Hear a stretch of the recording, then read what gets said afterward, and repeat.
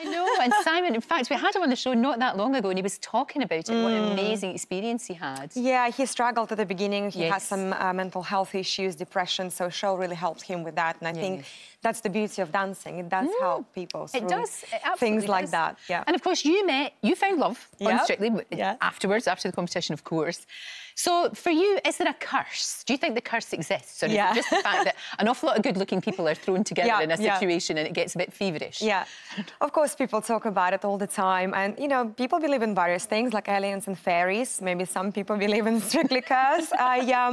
All I can say, people meet at work. You know, it's not an unusual situation. And dancers, we live and breathe the show. That's all we do all year round. We don't go anywhere else. We don't meet anywhere else. So I suppose that's why it's always on everybody's lips, because we do meet people on the show, and that's where relationship happens usually. So. What Arlene said, you know Arlene used to be a judge, obviously, she said, for goodness sake, don't go into this as a celebrity unless your relationship is rock solid. Because it is, as you said, you're thrown into that situation, aren't you? You really are. I suppose if you have any cracks in the relationship, they probably will be much more, you know, visual, I think, you know, it's apparent to people. And you said you were quite surprised with the whole, I mean, I know everyone went on and on about it. It was crazy, wasn't it? Yeah. That whole situation with Katya. You were surprised at that. You said that was totally out of character. Obviously, I used to work with Neil and Katya on the show before she became a professional, and I just must say she is an incredible dancer, and in my eyes, best professional female dancer and choreographer on the show. But like they both said, it was a mistake. I mean, there is no, obviously, ways to take that back. You know, you can only apologise. But and sort of move forward. Exactly.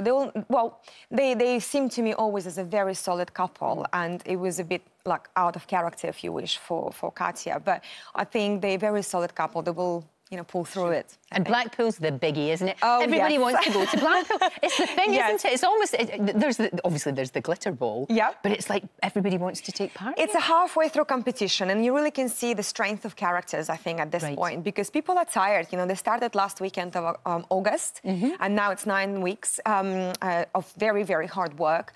And I think you can really see if people still have that sort of will to carry on and go all the way. And Blackpool is always kind of a breakthrough week for a lot of people. You can really see if people running out of steam and kind of happy to go home, or actually they want to carry on. And like with Simon, it was exactly that, you know. That was the turning point, the two of you in Blackpool. That's he started believing that he can do it and go all the way. You look sensational. Thank you. Is this dancing? Is that how you got back in shape after I think it's yoga. A lot of that is yoga, because I went very heavily back into yoga after pregnancy, also became vegan. But I'm trying to be healthy for my little one mostly, you know. It's kind of, everything changes in your mind when you become a mom. You just want to stay as long as you can, I suppose, you know, and witness their life. So you're trying to be as healthy as you can. And the two of you are working together. It's all about getting people healthy.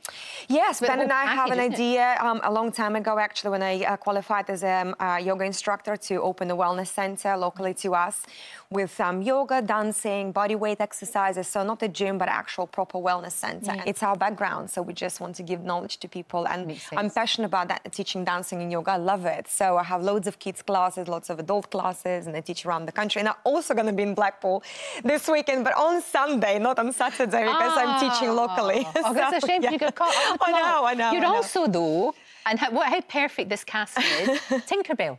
I am. It's my first panto. I'm very scared, I must say. I'm not singing.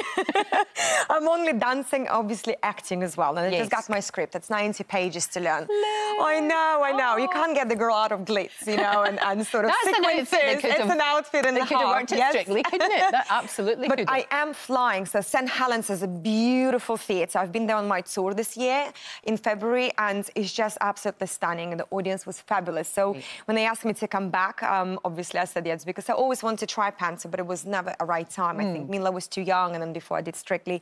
So I just want to push myself and do other things. So that will be very exciting. I want the girls and Mila to see me in the show, you know. Can you imagine she's going to see her mum fly in the air? And she'll say to you, can you do that all the time? I know, right? So I'm going to be a fairy forever now. So I can dress as a fairy every Christmas for her. So yeah, I'm very excited. It's good to see you so happy. Thank you. Things going so well, which is great. And of course, we all love watching Strictly, don't we? Yes, absolutely. It's a fabulous show, and I was going to be a fan of it. But life moves on, and I have my own show now, as you see, in the kitchen. That's pretty much every evening. Should put that on.